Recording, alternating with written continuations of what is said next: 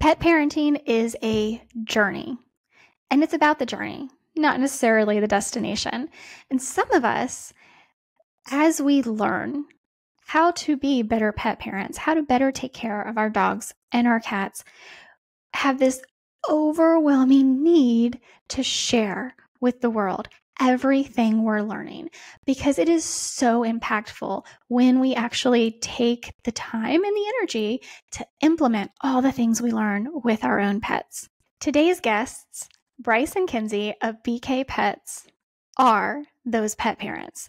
They dug deep to make their pets' lives better, and in doing so, they had the overwhelming need to share with the world.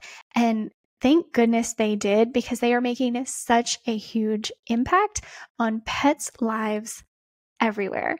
So today we're going to talk about everything from the stint they spent living in a van to the woo-woo, to the book they have coming out, which I am so incredibly excited about. This is going to be a manual for the modern day pet parent. I am so excited for today's episode with Bryce and Kinsey, not just because they have so much incredible knowledge to share with you as a pet parent, but because they're now my friends, and I just respect everything they're doing. I love the messages that they are putting out to the world. And if you're not already following them, I hope you do after today's episode. Make sure to stick around to the end, where Bryce and Kinsey give you their top 3 tips for any pet parent today. No matter where you are in your pet parenting journey, these are the top 3 tips that you need to take away to start your path, to start your journey to becoming a better pet parent. So without any further ado, here is Bryce and Kinsey of the BK Pets.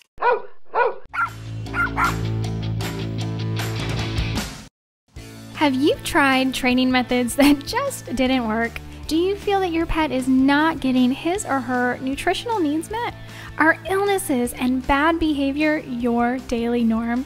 You're going to want to join me on the Pet Parenting Reset, where you'll hear interesting and informative interviews and get solutions to all your pet problems. I'm your host, Jessica L. Fisher.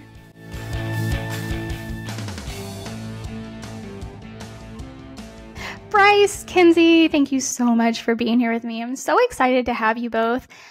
And I know you have a book coming out soon that I do want to talk about, but before we talk about the book, I have some questions for you guys. First of all, thank you so much for being here. Yeah, I appreciate you, and I'm sure everybody knows who you are, but just to kind of give everybody a refresher, like, who are you?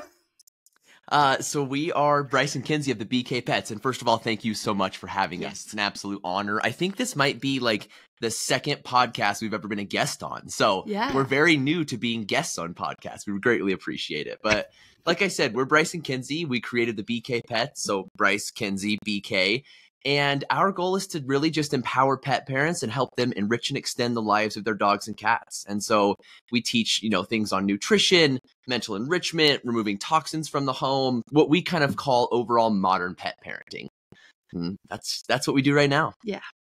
Yeah, it is very much modern pet parenting, isn't it? So I take it that's why you started. You're just trying to share all this wonderful information that you guys have been acquiring, learning to make your pets' lives better. What was your aha moment that got you guys started, that made you start BK Pets and actually go out there, put yourself out? First of all, putting yourself out there on social media is terrifying, so I applaud you. Thank you. Our first experience, honestly, creating content has been at the core of our relationship from day one. So we met doing a social media internship at the University of Wyoming. We were in the athletic department. So, down on the football fields and the basketball courts, we were the ones getting photos and videos and posting Instagram stories and all that stuff. So we met there. We eventually started dating. And after that, we kind of knew that we wanted to work together, and content was really, it wasn't all we knew, but that was all we knew professionally in terms of, any creative outlet. So So we tried a different podcast, we tried a blog, we tried an Instagram account where other people were sending in photos and we were just posting them. You know, like dogs of Instagram? Yeah. We tried to do van dogs of Instagram, so incorporate van life into kind of the dog community. We did have a stint in van life. We yes. did, yeah. And then how this all really got started is we were making resin pet ID tags, and Bryce put out a video. We were selling like 2 a week on Etsy, and we were like, we're gonna make it. And then he put out a video, and it got 7 million views, and we did $10,000 in sales, quit our jobs. This is like in a matter of 6 days. So like on a Tuesday, we put out this video. By the following Monday, 10,000 in sales, 7 million views, quit our jobs to do these resin pet tags. Yeah. And like, win or learn, never lose, never fail. But we totally failed. We hired too many people to help, kept the orders open, tried to bring in wholesale products to alleviate or like add in some extra income. I think in hindsight, we were going to end up turning it into a natural pet store with like a slight twist on like we got into collars and we were maybe going to do harnesses and leashes along with the pet tags and some stuff. Supplements. Yeah, like some shitty supplements. Sorry, I don't know if I can cuss on this podcast. You're good. Some not so great supplements. Yeah, and Bryce would, our livelihood was depending on virality at the time, so he would put out like 15 videos a day, just hoping to send people to our store, our like e-commerce store. And then that all did not end well, and it ended up being just us two finishing it up. And one day, we ran out of money and had to let everyone go, shut down the business. Yeah, that time we had like 200,000 followers on TikTok just from a few viral videos. And we were getting lick mats out of a box that was sent to us to put into other box that we bought to send to other people. And I was like, what are we doing? Like, we're already making the content about this. Let's try something new. So then we were like, okay, we're going to try to pursue content creation. And the aha moment was I was taking a bath in our store. We had a physical store as well. It's right across the street from our house. And Bryce was over there. Basement apartment, I should say. But Bryce was over there and he runs in, opens the door and is like, I know exactly where our content needs to go. We need to change everything. I just listened to this podcast with Dr. Karen Becker. We were feeding Purina Pro Plan at the time, deep in it, you know? Yeah, and he just like, that was his like introduction. Although I will say when we first got Harper, he did love this raw feeder Gohan. Yeah, you ever seen Gohan the Husky on YouTube? No, I'm going to have to look that up.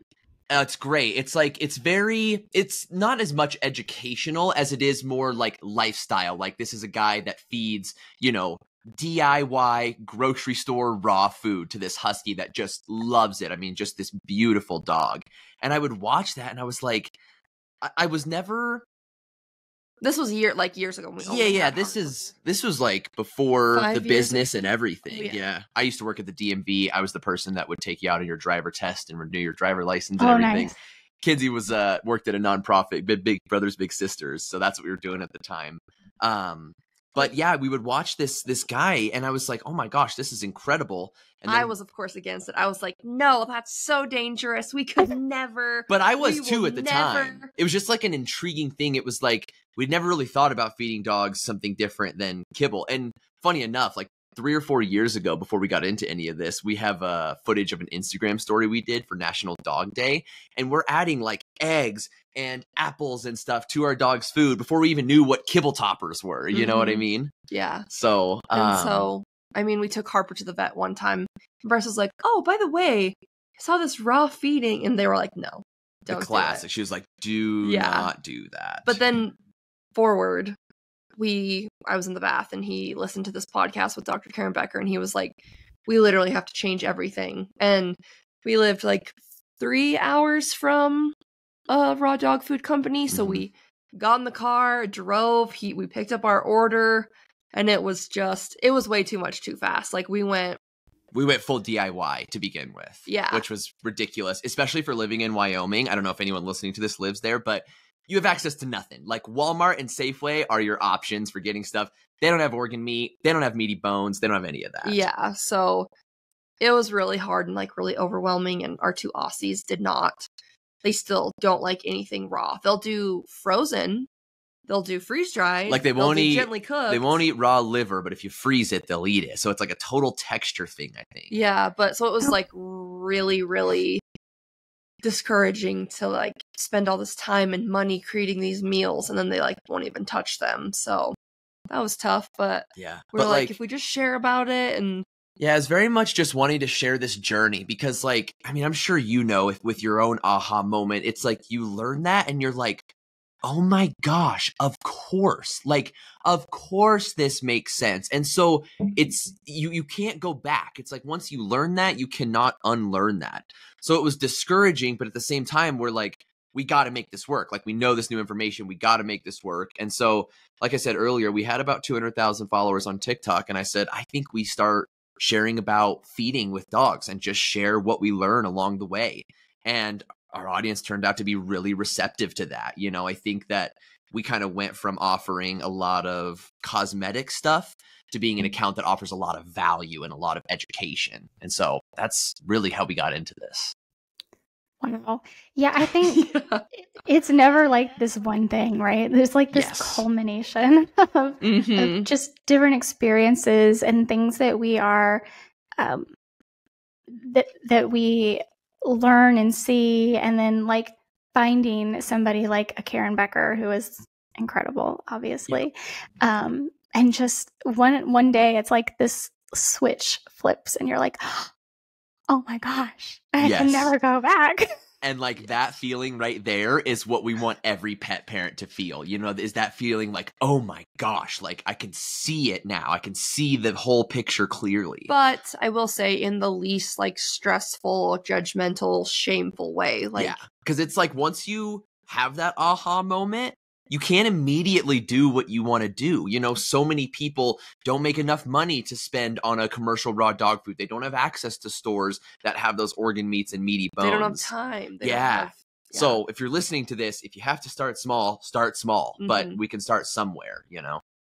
Oh, absolutely. Absolutely. It's a journey, and it's about the journey. It's not really about the destiny. I mean, we're all gonna be gone one day anyway. It's not about where we end up. It's about the journey. And so like learn. I think that's the biggest thing for me, is like learn something every day. And if we can implement it, that's wonderful. So you've said a few things that I'm like, okay, I want to stop.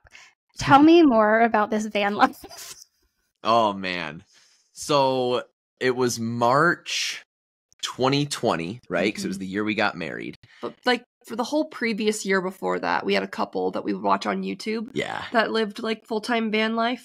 And we were just obsessed. Like every week we were so excited for their new like vlog to come out, just super, super into them, and would daydream like, oh, it'd be so cool to have a van. But this was when we were very, very, very much in like a conventional world. So the thought of only having enough things to fit in a van, like, was just unthinkable to me. The thought of only having a van, not having another car, was unthinkable to me. Like, being able to generate our own income was insane to me. So, but like the thing that, I mean, because at that time we were working conventional jobs. I think you and I were making like maybe under 30, but for sure under $40,000 a year combined. So we were making just very little money, you know, kind of right out of college and stuff. And the real appeal to us was like the ability to travel on a budget. It was the ability to travel and all you have to pay for is food and gas. You know, you don't have to pay for a hotel or anything like that. I mean, like the car payment. Yeah, totally. But not like your classic travel costs. And so we kind of, it just, this idea in our head of potentially pursuing van life just kept growing and growing a little bit. And then eventually we started looking at vans. You know, we got that stimmy. So we bought a 2010 Mercedes Sprinter van for $13,000. Sight unseen, didn't look at it, bought it from Illinois, had it shipped out to us, and we got it and immediately got to work. So we should eventually put all the content we culminated throughout this process together, but we stripped everything out. I have, you know, videos of Kinsey on the ground, like scrubbing this just gunk that's on the floor to try and clean everything.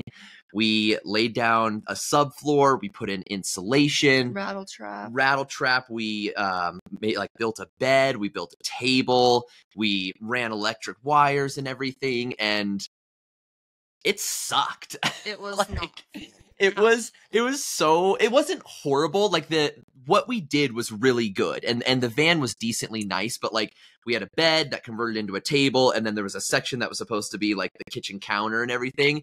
And we just never got to that. We never got to any of the plumbing or like actually hooking up all the wires. And the bed was so uncomfortable. And he was so adamant on any time we went anywhere. Like even to my mom's house, he's like, let's sleep in the van. And I'm like, there's a bed right in a bathroom, like right there. And he was always like, nope, we're sleeping in the van. And I was like, one of the really good memories we do have from it is when we lived in Wyoming, we lived right by the mountains, and we went and found like this spot where it's like you drive down this dirt road and there's trees all around you. It's a total forest, and at the very end is one campsite. And it's like we built this big fire, and we had the van open, and we had the dogs. And it didn't end up ending well, if you want to tell that side of it. But that was one of my best times in the van. We made micheladas, and I think the tomato juice was just off because we didn't even drink that much. I think it wasn't cooled properly. Yeah, so I wasn't like super drunk getting sick. Like I'm sure we were a little drunk. I don't know. Yeah. But we ended up having to leave at like 3 a.m. because I was so sick. And we're pinned between these two trees. Like we like kind of wedged the van. And so it's pitch black in the middle of the forest. Spooky. So scary. And I remember just like cranking the wheel and then backing up a little bit and cranking it the other way and going forward a little. And it took us like 20 or 30 minutes to get out. Kenzie's throwing up the whole time. And then we're like finally out of the forest on the main road, and it's like a pretty steep road. And I look back and she's got the side door open and she's like throwing up. And my first instinct is like, oh, like slow down. I need to make sure she's okay. Well, by slowing down, the sliding door comes flying at her neck while she's like out this car throwing up, and luckily she caught it. And you're strong because that door was heavy. Yeah. And we eventually got home and finally got her taken care of, but then we sold the van in order to start the business. Yeah, we used all of our wedding money to buy the van, converted the van, sold the van to start a business. So because we got married, still haven't taken a honeymoon. Yeah, we got married during COVID. Oh my goodness.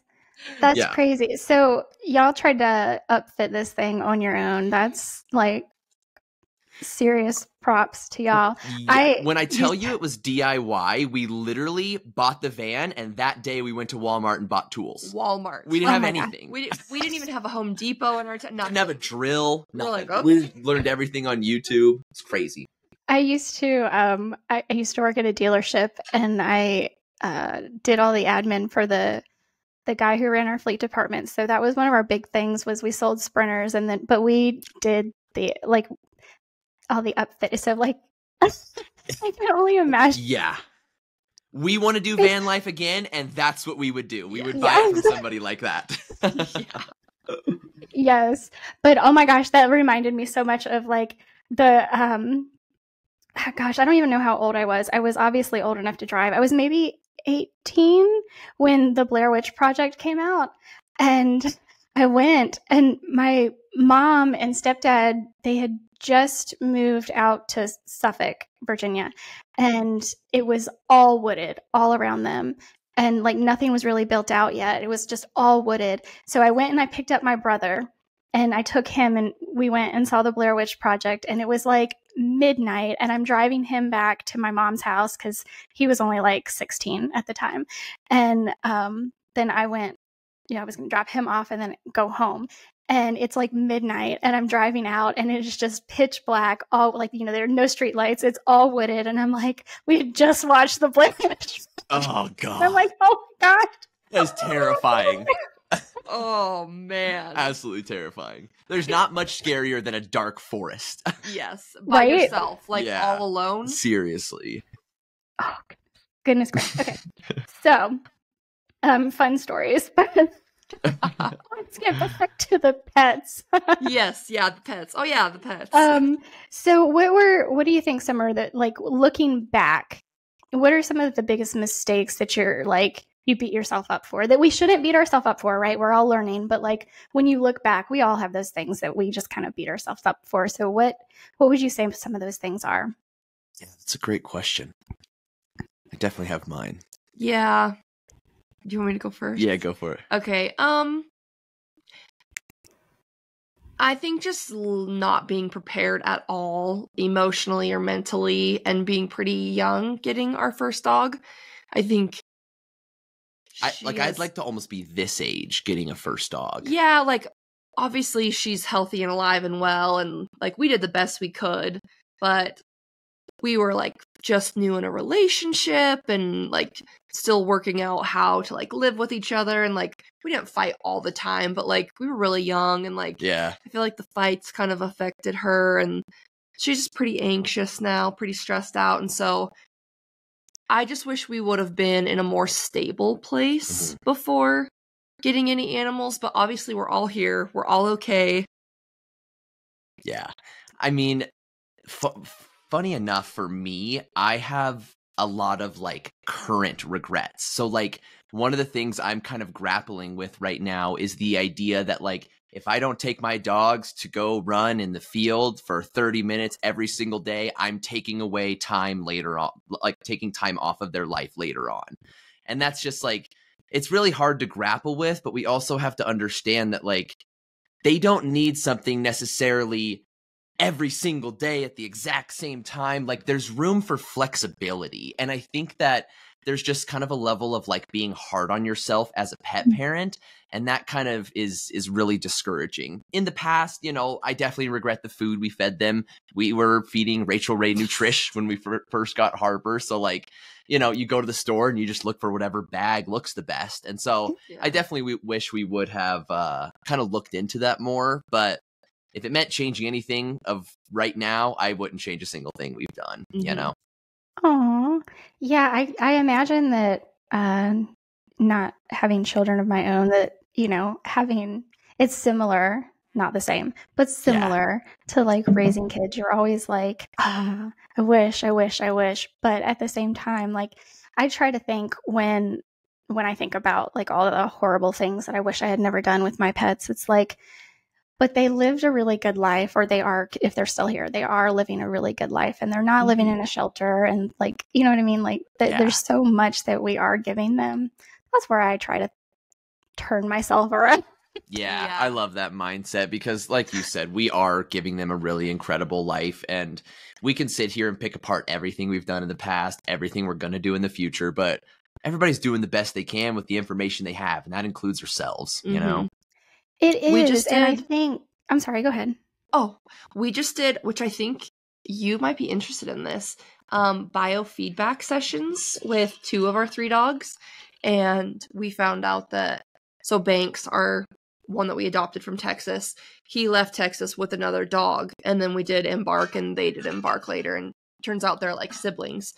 And we just did a biofeedback session with like applied kinesiology, and she was like, yeah, there was some like really big like horror trauma of like 6 weeks and 13 weeks, and like 6 weeks was when he got separated from his mom, and 13 weeks is when he got separated from his like sibling that we didn't know at the time. And so that was really hard to hear, but she asked if he was happy in our house now, and he is. But it took us a minute to be like, oh, that is so hard to hear. And like we were like, well, should we have not gotten him?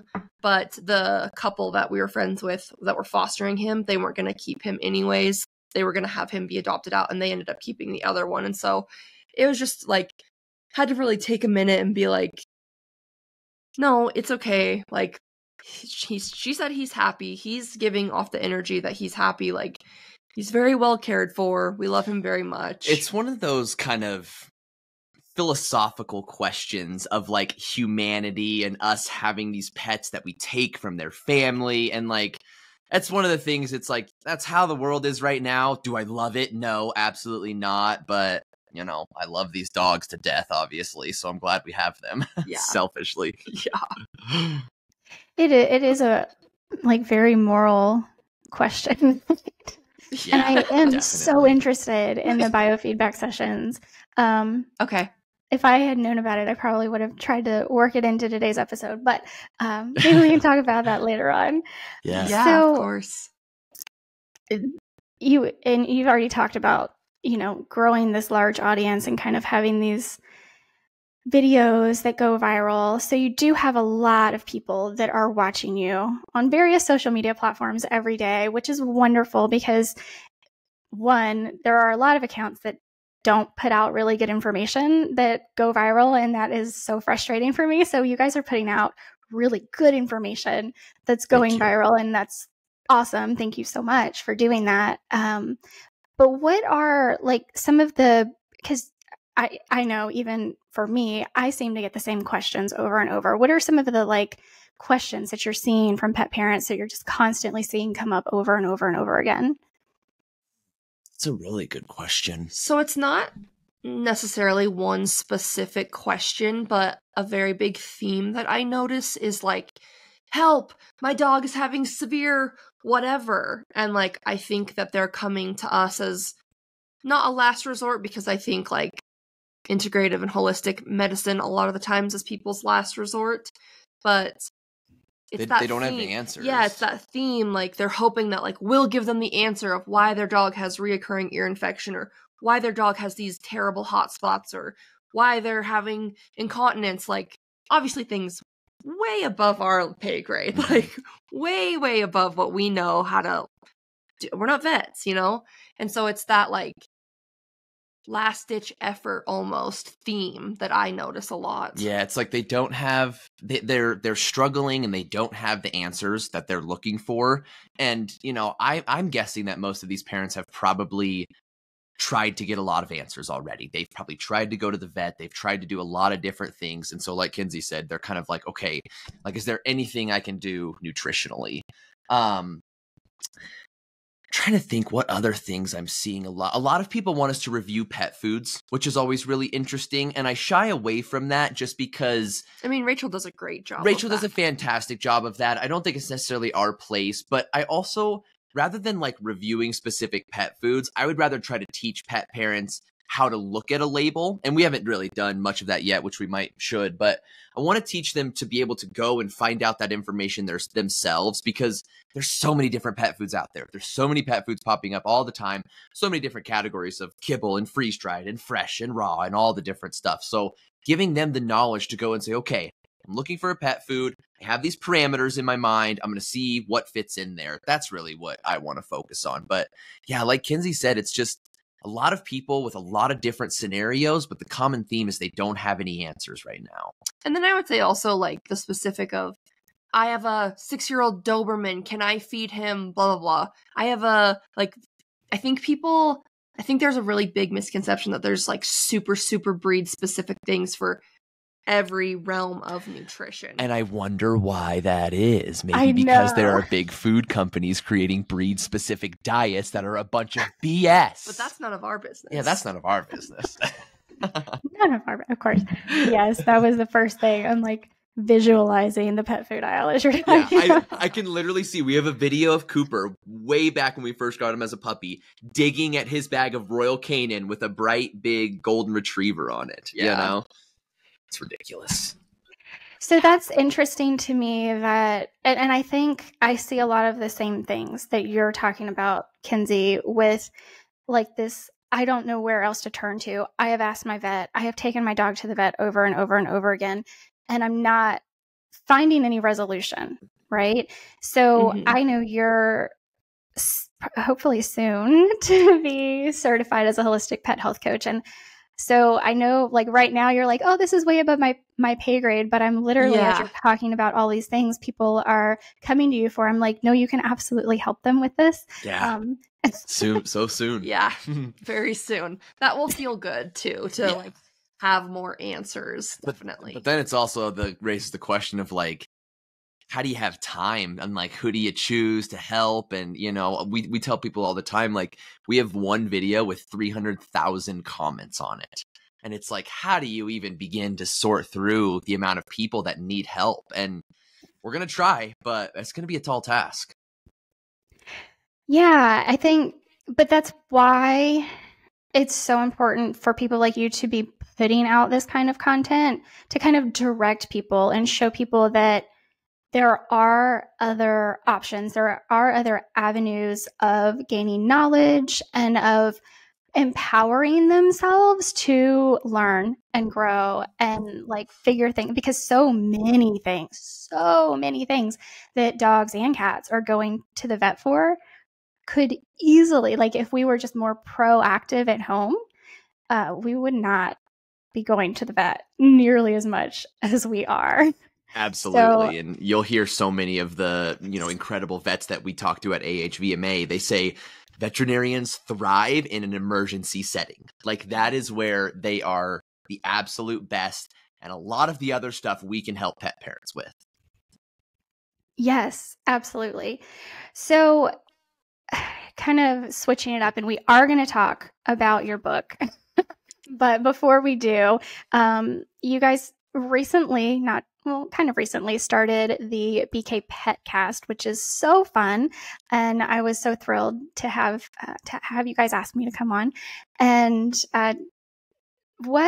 because you've had some really, really incredible guests already on your podcast, what are some of like your favorite moments? Were there any like, oh my gosh, that was incredible, I didn't know that, I'm just learning this for the first time, or like awestruck, or like, I know I so fangirl out sometimes.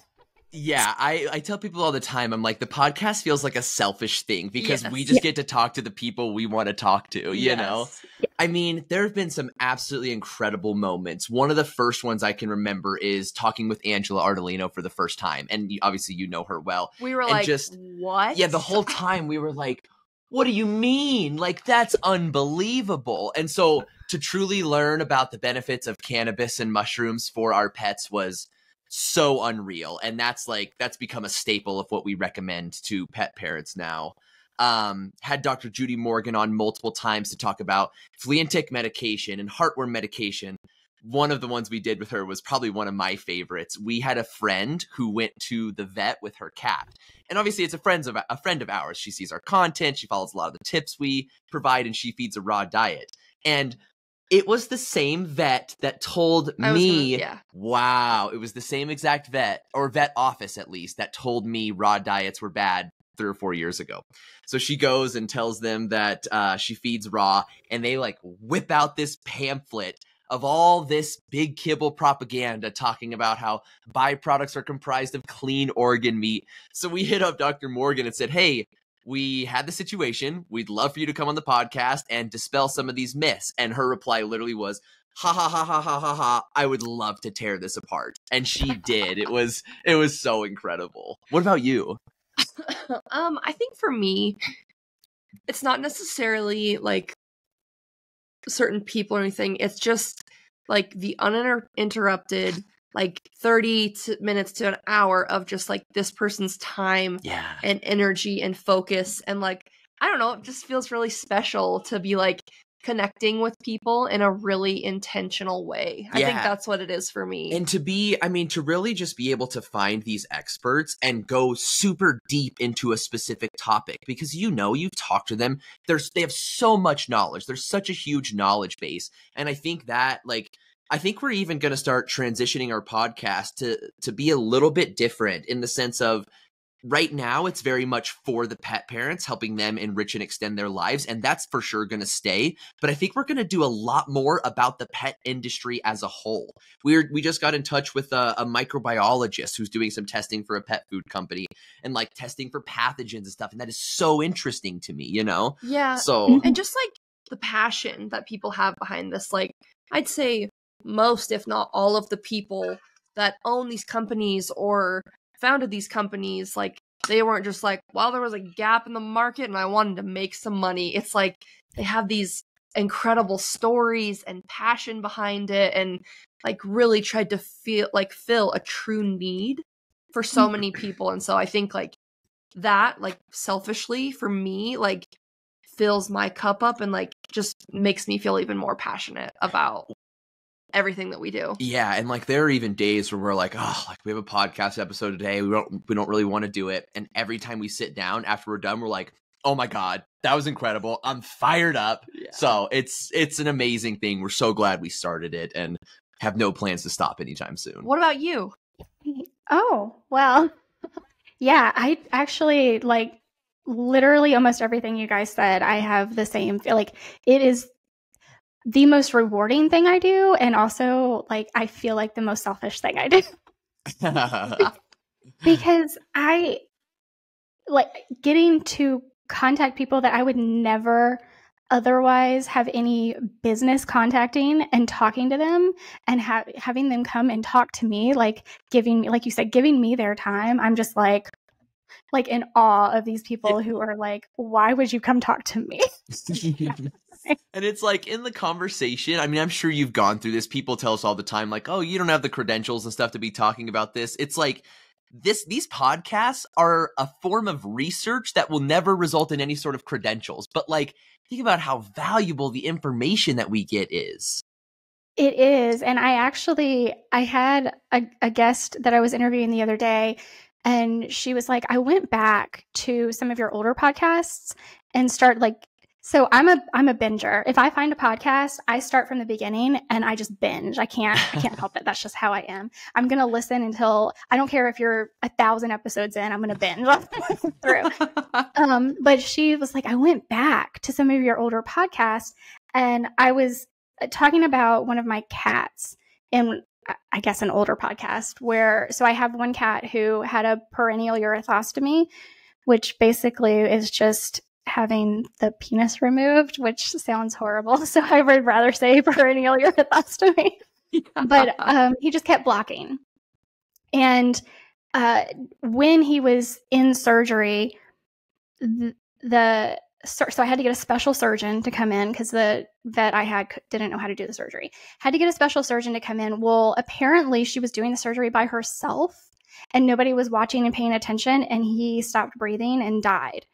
And so it was a long road to recovery for him. He had seizures and he didn't walk for a month, and it was a whole, like, he's doing great now. He lost his eyesight from the brain swelling, but other than that, like, you would never know that anything's wrong with him.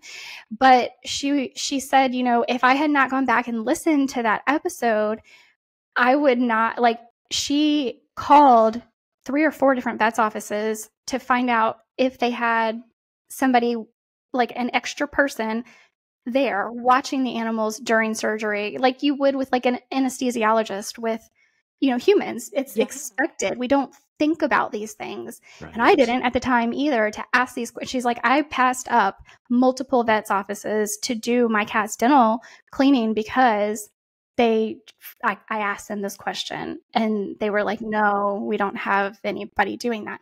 So it's really like, those are the moments where it's just like some random person who's like, oh my gosh, I can't believe I heard this. And I never would have thought about it, but that's so incredibly important. And thank you. And now I know something and I have implemented something with my pets. That's the thing that like really keeps me going. Yeah, that's literally what it's all about. Like, if you can just help one person like that, I mean, that's life-saving advice. Yeah. Like that could have potentially saved that cat's life. So unreal. Yeah, I mean, you never know, but that's those are my favorite moments, I think. Yeah. But thank you for asking. Yeah, of course. So, okay, tell me a little bit about this book that y'all have coming out, which I'm like super stoked for. But tell me, why did you write it? What is it all about? What's in it? Who is this book for? Tell me everything. Well, thank you, first of all. Well, you want me to start us? It's okay. We are very like spiritual, woo-woo, whatever. And we're powerful manifestors. And we, not last August, but the August before, maybe a few months before that, we're like, wouldn't it be so like cute and fun and silly to write a book? Like, that would be so crazy. What would we write about? Like, we knew it would be like a culmination of all of our content. So we just kind of wrote this little table of contents, like set it, forget it.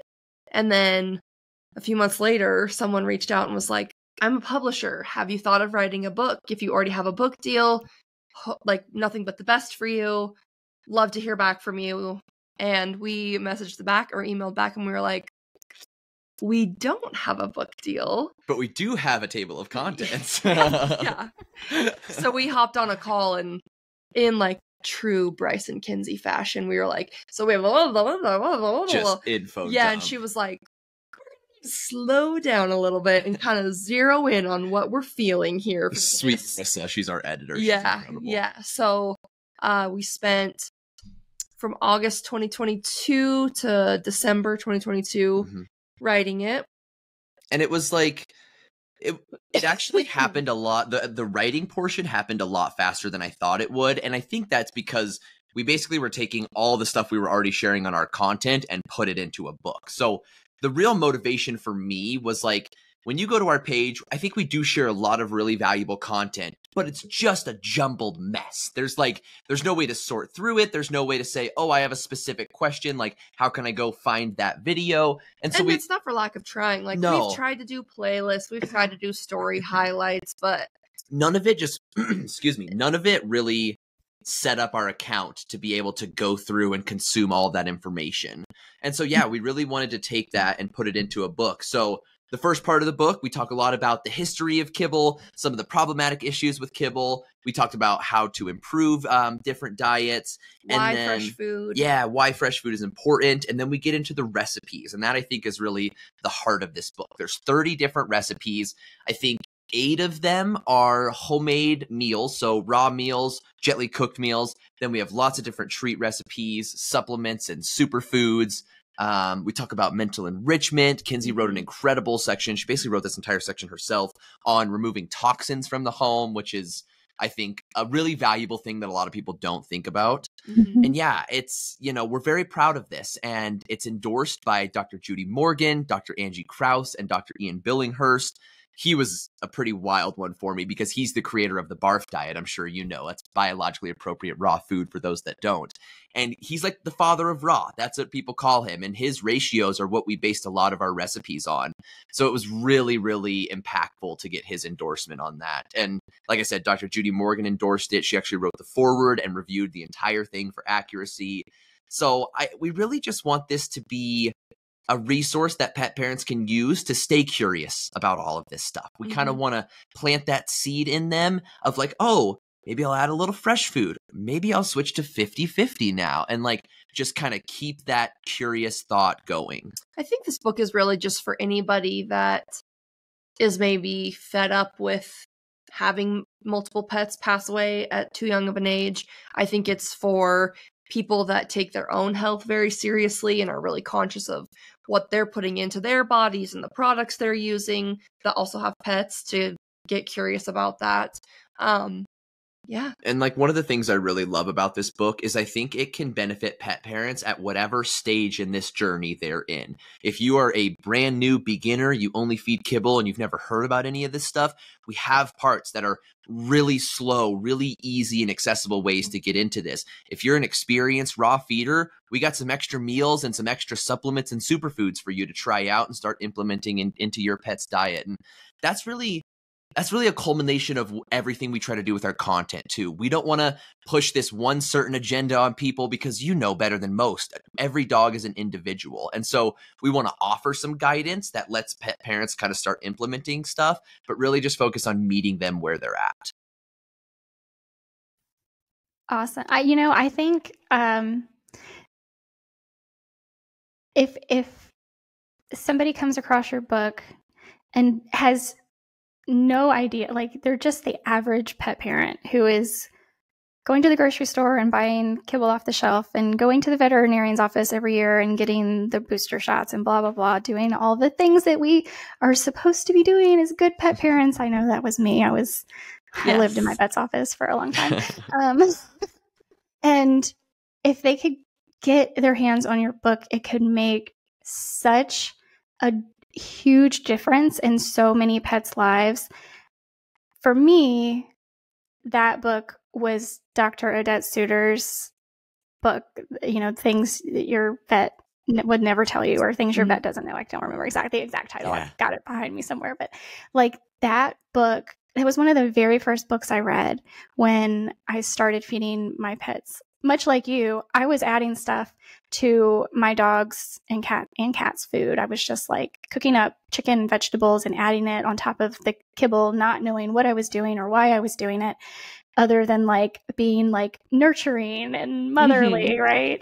And that was one of the first books I read, and it like literally changed everything for me. And I think for like this new generation of pet parents, your book could be the same. So that's really what we hope for. Because like you said, there are so many wonderful books. Dr. Suiter's The Forever Dog was that book for us. And so to just be even in the same breath as some of these books is really an honor. But like you said, I really hope that this book can kind of spark that igniter in people. So they say, okay, I'm going to go down this journey. And boy, is it a journey. It is.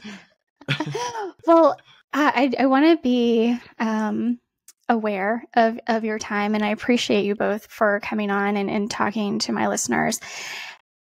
Probably pulling from some of the things you've already said, pulling from the book that is going to be coming out, which I will link in the show notes.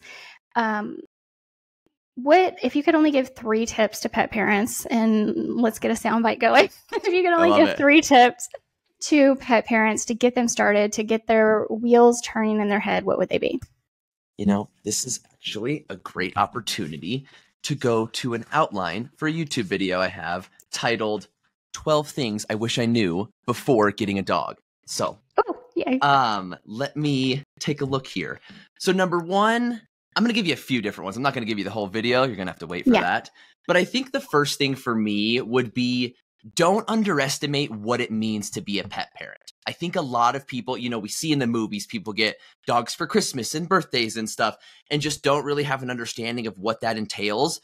And it entails a lot more than many people think. You know, we're talking vet visits. We're talking pet insurance. If you want to feed fresh food, we're definitely talking more of an expense and freezer space and all this different stuff. So if you're going to get another dog, just make sure that you kind of understand that there's a lot that goes into it. For me, it'd be gentle. Yeah, with yourself, that's definitely one and of with mine. your pet. Know that this is their first time experiencing life as a dog in the home of people, and it's your first time with this dog. And it's just really about getting to know each other and knowing at the end of the day, like, you are doing the absolute best you can with the information you have.